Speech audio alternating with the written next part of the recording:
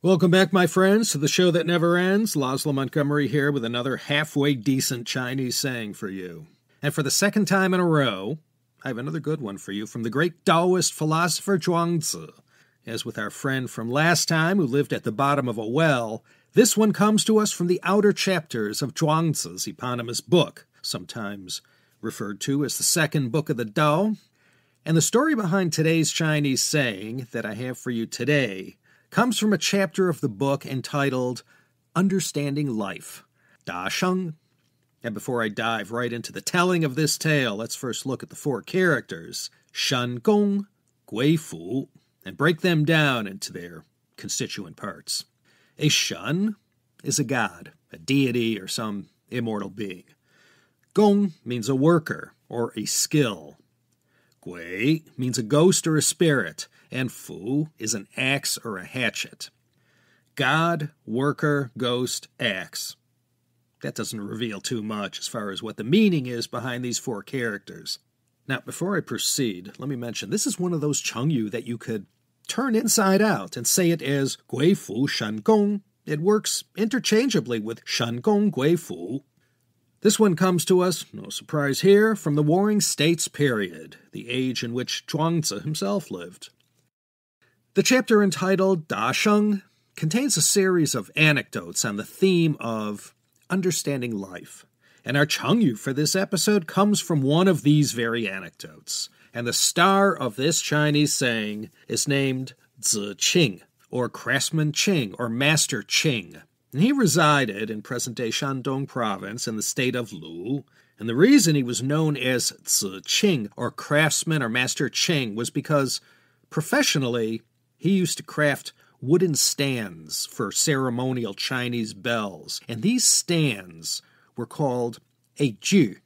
And in ancient times, music was part and parcel of all the rituals and ceremonies carried out in those Zhou Dynasty days. And these ju, or wooden racks to hold all the different tuned bells, made by Zi Qing's hands, were so delicately carved and intricately crafted that when people saw them, they exclaimed, "This must be the work of some god or spirit." Shén Gōng Gǔi Fǔ.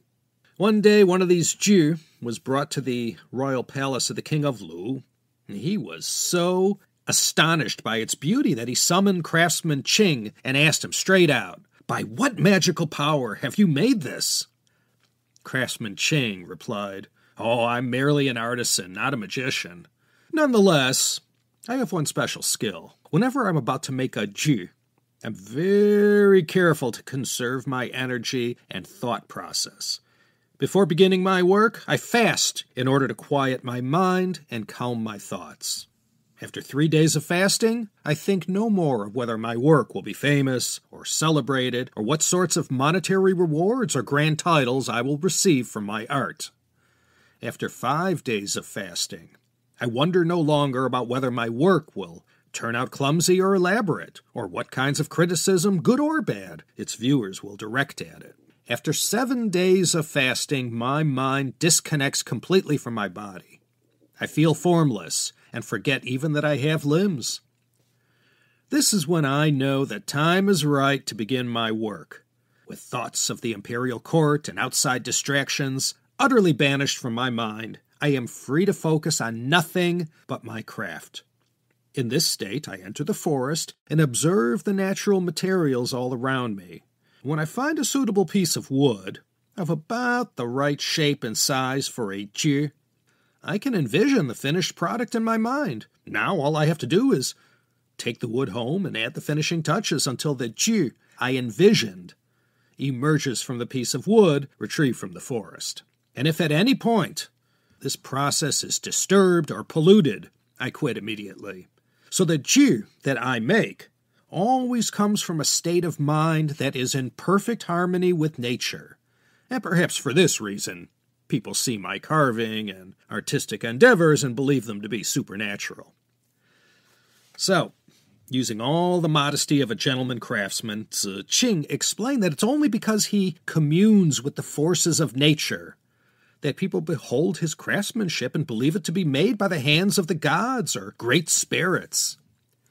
You use this idiom to describe something that is so beautifully made that it looks as if it were crafted by a supernatural being. A work of art in a museum, or a mechanical device, or anything that is crafted and made in such a way that it is astonishing in its detail and perfection. And you could use this term as either a noun or an adjective.